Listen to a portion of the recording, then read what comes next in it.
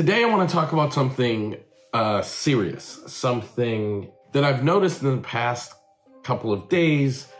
And, the whole point of this series is to talk about the issues that are coming up in popular news stories and in pop culture. I want to bring to you the mental health lessons and the psychological aspects to these news stories. That's why we do the Therapist React series.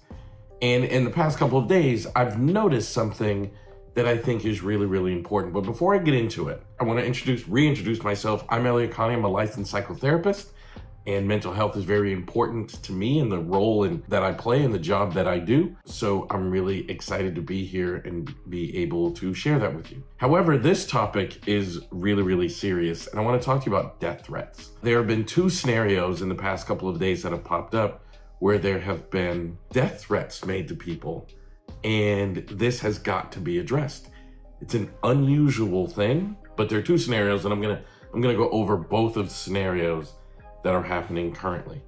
One of them involves social justice advocate Tamika Mallory, who does really important work. She is currently in Kentucky, where she and an organization that she runs are registering people to vote. People have found the hotel that she's staying in and have made credible death threats that the FBI is involved in. She has to travel with security and all of that. And I mean, I get it. People get really up in arms about social justice issues. And I get it. People get really angry, but I don't understand threatening someone's life.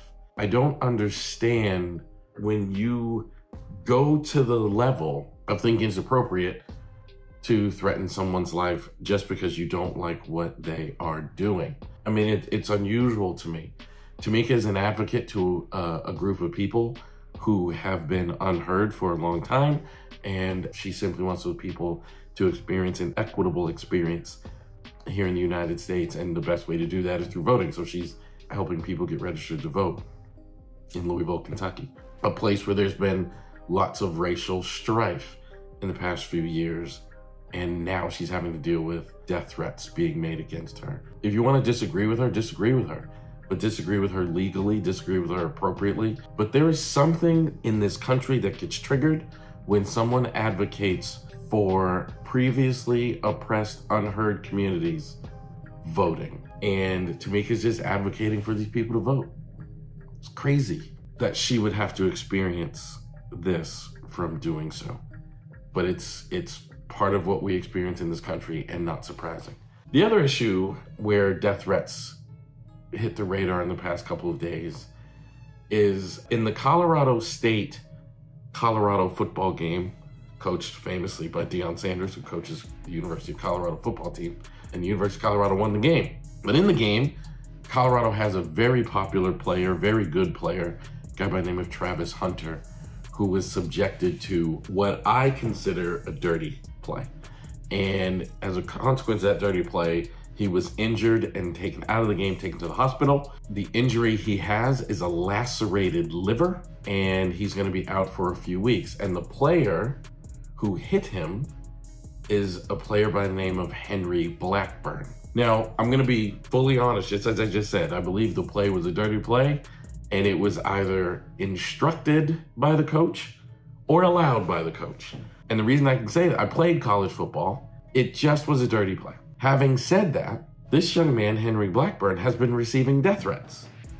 His family has been receiving death threats as a consequence of this play.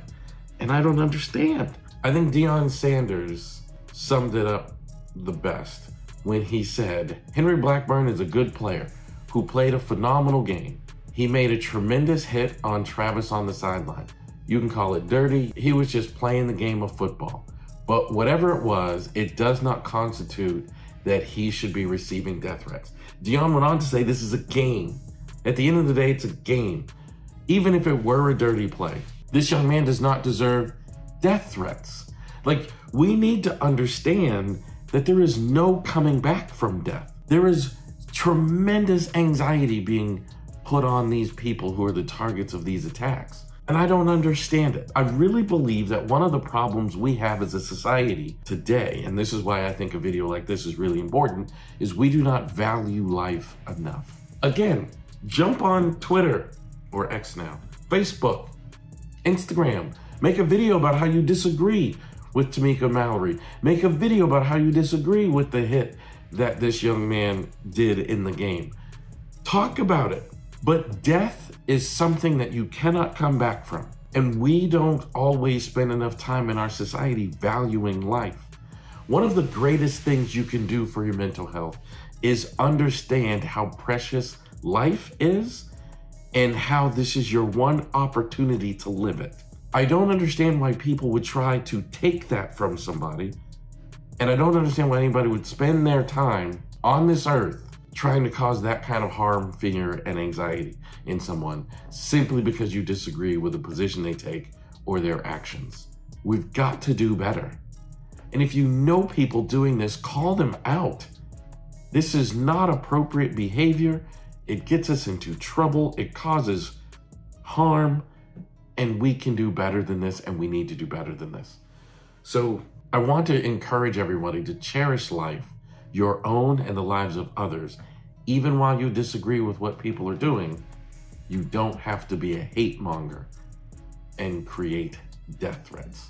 So that's the point of this video. Thank you for watching.